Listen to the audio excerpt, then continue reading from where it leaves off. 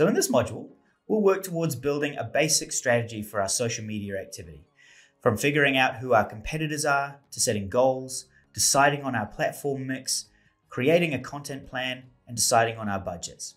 Once we've built a strategy to work from, we have a clear pathway towards our goals and a playbook to refer back to. Let's get into it. Understanding your competition is important. It gives you a chance to measure yourself against the businesses competing for your customers. One of the simplest ways to research our competitors is to look at their social channels and see what they're doing. Dive into the different platforms they use and see what they're doing on each of them, as well as looking at their website and other parts of their marketing ecosystem. When researching your competitors, here are some key things to think about and measure. How often do they post across their channels? What type of content do they post? Is it designed to generate engagement, or are they linking off to their website or their blog posts? And from the type of content that they post, can you figure out who they're trying to talk to? One thing to keep in mind at this point is that your competitors aren't just other businesses in your industry, they're any other business competing for your customer's dollar. So try not to get too focused on just the other businesses in your sector, maybe think a little bit wider. There are a couple of tools that can give you insights into what your competitors are doing on social media that are available to us. And the first one is the Facebook Ads Library. So let's check it out. So the Facebook Ad Library shows you all of the currently running ads that any business page has live at any one time. So you could use this tool for creative inspiration from brands you wish to emulate, or to give you insight into what your competitors are doing. So the way that it works is once we've loaded it up, it's already selected New Zealand as my location because it knows where I am. And then we choose our ad category. So for the intent of this exercise, I'm going to choose all ads so that I can see ads from any advertiser. And I can either search by a keyword or just go directly to an advertiser page. In this case, I'm going to go directly to Air New Zealand because they're one of the largest advertisers in New Zealand and they've got plenty of ads running at any one time. So coming from the top here, we can see all of the ads. We can also see the About section. So a little bit of information about the page itself, a little bit of page transparency things here. You can also see where people who manage the page are located. So we can see that there's some global management going on for Air New Zealand's page. Makes sense. They have global markets that they need to advertise in. But when we go back to the ads, there's a few things that we can see here. First off, we can see regional ads. So these are all ads that Air New Zealand is running in regions outside of the one that we selected. So outside of New Zealand. Obviously, again, makes sense. They have inbound passengers as well as outbound ones. But for the intents of this exercise, we're going to have a look at the stuff that they're advertising within New Zealand. So now we can actually see all of the different ads that are currently running. We can also see the detail of those ads so that we can see the ones that are active, when they started running, the platforms that they're being put on. We can also click in and see ad details and see a little bit more of the creative and a bit more of a close-up section here. You could even click through the links and actually go and visit the landing pages that these ads are driving to as well. So it gives us a really clear insight into how Air New Zealand are advertising their business. Another interesting thing to look at as well is what are Air New Zealand advertising versus what is on their actual Facebook page. Because there's going to be a big difference between the branding and storytelling content that they put on their page versus the selling and advertising stuff that they do in the ad space, like we can see here. TikTok also has an ad library. However, New Zealand creators are not part of it just yet. We can still get insights into what other advertisers in our industry are doing globally, and they're also a great source of inspiration. So the last thing we need to think about at this stage is who our target audience is. We need to know who we're trying to talk to before we can figure out how we're going to talk to them and target them. The most effective way to do this is to build customer personas. These personas could be based on your existing customer base. Who are your most desirable existing customers, and what are the things that they have in common?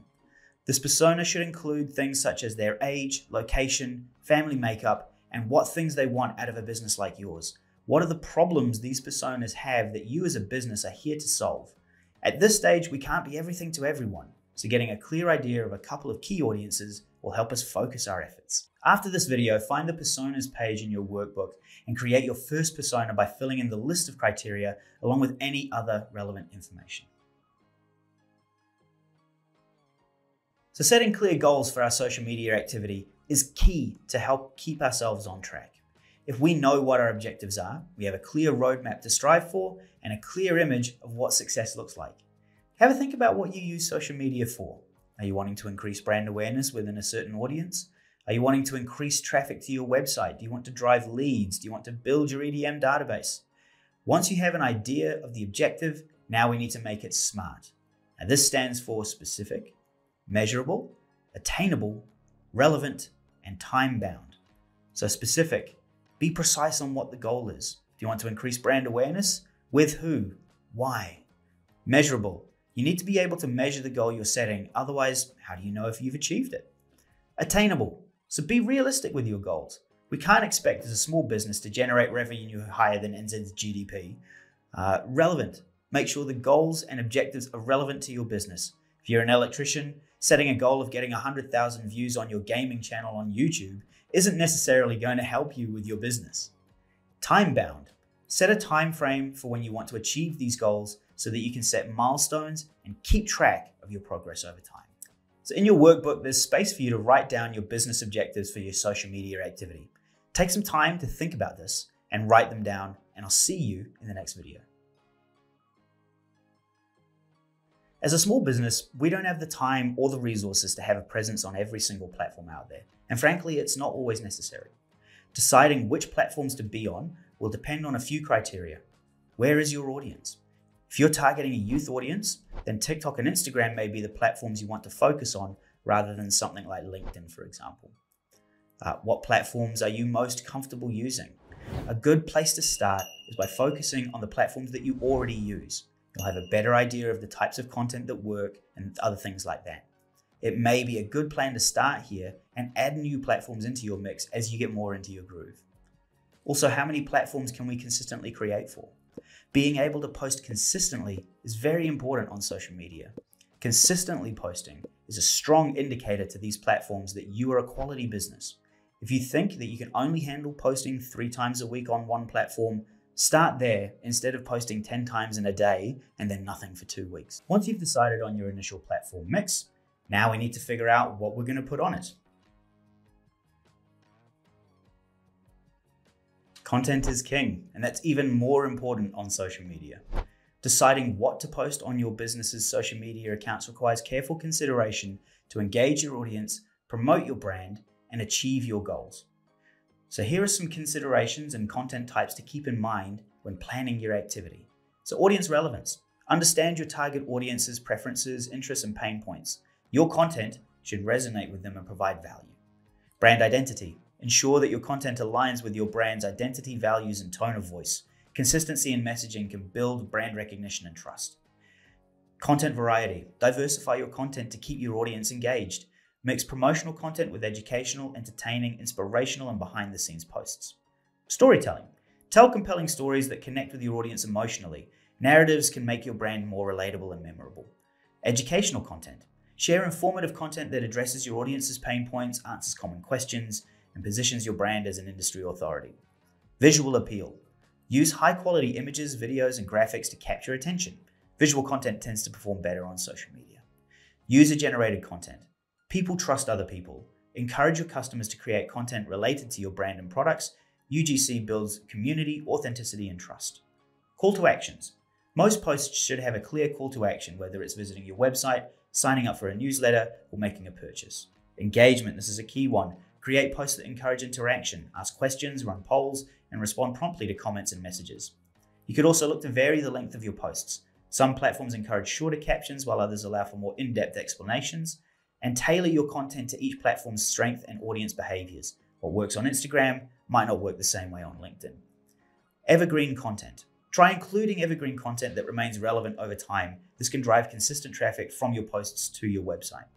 Industry news and updates. Share relevant news updates and insights from your industry. This positions your brand as well-informed and up-to-date. Social proof. Showcase positive reviews, testimonials, and case studies to demonstrate your product or service's value. Also look to create a content calendar so you can plan posts in advance. This ensures a consistent schedule and helps you align your content with events, holidays, and product launches. We've included a template content calendar in the workbook for this module. Check it out and begin to plan your next few months of activity. Keep it high level at this point. Later in the series, we're going to create a full content framework to help us with ideas for specific pieces of content.